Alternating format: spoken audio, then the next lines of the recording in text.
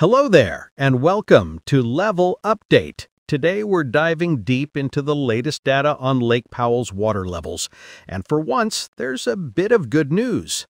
After months of steady decline, the lake has finally shown a slight but meaningful rise, thanks largely to recent rainfall events across the Upper Colorado River Basin. This fresh boost of inflow has given Lake Powell a short but important moment of stability. So let's explore what's happening behind the numbers, how the rain has influenced the system, and what it could mean for the months ahead.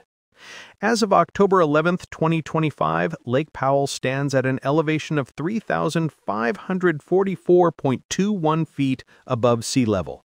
That means the lake is still 155.79 feet below full pool, but it's now 0.18 feet higher than its recent low, a small but meaningful rise directly linked to recent rain across the watershed.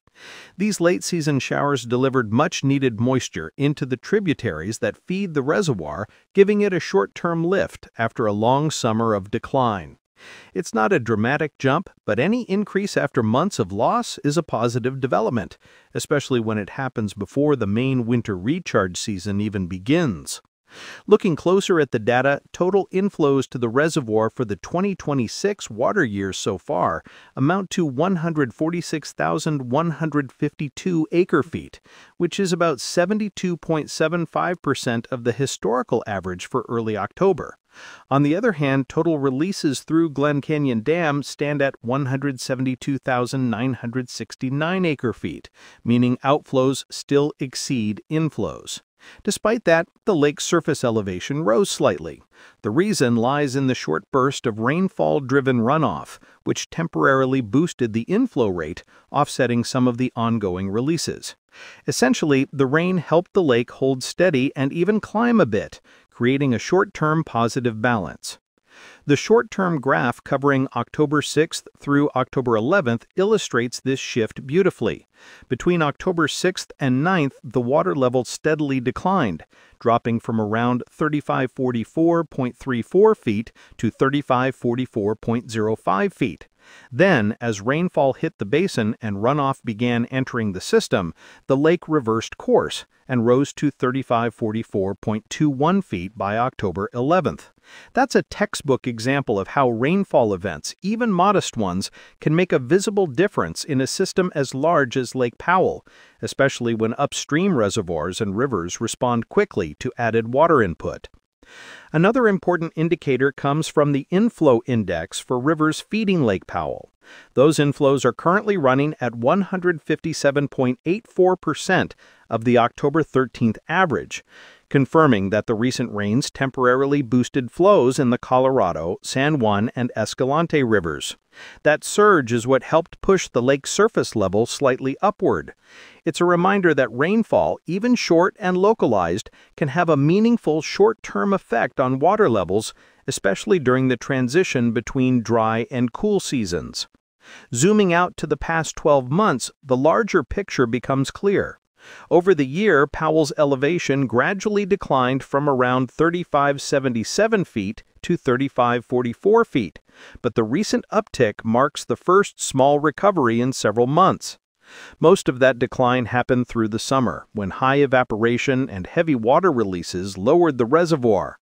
Now, thanks to the recent rainfall, the lake is showing the first hint of rebound, a sign that inflows are beginning to catch up with releases, even if only temporarily. By content, Powell currently holds 26.62% of its total capacity, or roughly 6.7 million acre-feet of water. That might not sound like much, but it's enough to keep hydroelectric generation running smoothly at Glen Dam and to support downstream deliveries. What's most encouraging is that the system remains operationally stable. The small rise from rainfall has helped offset what would otherwise have been another week of steady decline. In hydrologic terms, that's a significant success. When analyzing the regional data, we can see why rainfall had such a strong impact. The upper basin's total precipitation stands at about 180.96% of average, while snowpack remains at 57.88% of normal. This means recent weather events brought considerable rain rather than snow, directly feeding rivers and reservoirs instead of being locked in frozen storage. For Powell, that means instant benefit, water that flows in now rather than waiting for spring melt. That explains the quick rise observed in early October. At the same time, the 34 tracked reservoirs upstream of Lake Powell are collectively at 68.14% of capacity, another positive sign. These upstream systems receive their own rainfall inputs, which improved inflows into Powell. Coordinated water management ensures that the timing of releases upstream and rainfall inflows combine efficiently, helping to stabilize the system downstream. The result is that Powell's decline has slowed dramatically and may even hold steady for several weeks, depending on additional precipitation. It's also important to highlight that while the lake is still more than 150 feet below full pool, the annual decline rate is improving. Over the past year, Powell dropped about 33 feet, but that's a slower rate than in many prior years. With rainfall boosting inflows, that downward pace has paused, and that's an early sign of balance returning to the system. The small rise recorded in October shows how even moderate rainfall can temporarily shift the balance between inflow and outflow. Hydrologically, what we're seeing is the lake entering a short stabilization phase. The combination of rainfall, healthy soil moisture, and cooler temperatures reduces evaporation losses while enhancing runoff efficiency. Each inch of rainfall over the upper basin can translate into millions of gallons of inflow for the reservoir. So while this rain-driven rise may not last indefinitely, it demonstrates how sensitive Powell's short-term water balance can be to natural precipitation events. For power generation at Glen Canyon Dam, this is also good news. The slight rise in water elevation increases the hydraulic head, the pressure that drives turbines. That means a bit more power output from the same water release volume. Keeping the elevation above 35-40 feet ensures reliable hydroelectric operation, and this new bump gives operators a bit more margin heading into the colder months, when energy demand often increases. The takeaway from this October data is clear. The recent rainfall provided Powell with a brief but meaningful lift. It won't solve long-term storage challenges, but it represents an encouraging short-term gain, one that suggests the system is responding positively to improved weather conditions. The rise of 0.18 feet might look small, yet it reflects thousands of acre-feet of new water entering the lake in just a few days. From an analytical perspective, the current situation can be seen as a moment of equilibrium. Outflows remain steady, inflows have improved due to rain, and the overall level is holding. These are the kinds of short-term shifts that can set the stage for more stability later in the water year. If additional storms arrive in late October or November, the reservoir could experience a more extended rise before winter even begins. So while the big picture still shows Lake Powell far below historical averages, the recent rainfall-driven increase is a welcome change. It proves that the system remains resilient, capable of responding quickly when natural conditions provide a boost. For those following the data closely, it's a refreshing sight to see that gentle upward curve on the graph instead of another decline. Every tenth of a foot counts, and this one came from the skies. For the millions of people who rely on Lake Powell's water and power, this stabilization is good news.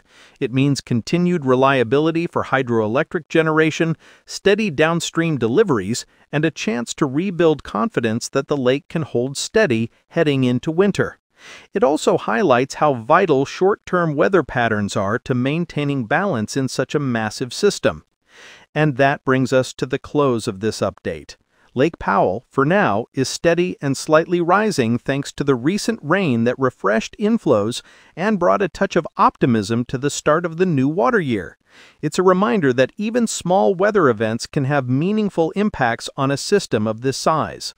The lake's current elevation of 3,544.21 feet represents stability, not decline, and that's something worth noting. Thank you so much for watching and staying informed through these detailed analyses of Lake Powell's water levels. If you enjoyed these in-depth updates and want to keep track of how rainfall, runoff, and reservoir operations affect the lake week by week, make sure to subscribe and turn on notifications. We'll continue to monitor every rise, every shift, and every inflow as it happens. For now, the message is simple. Lake Powell is up, thanks to the rain. A small rise, but a very welcome one. See you in the next update.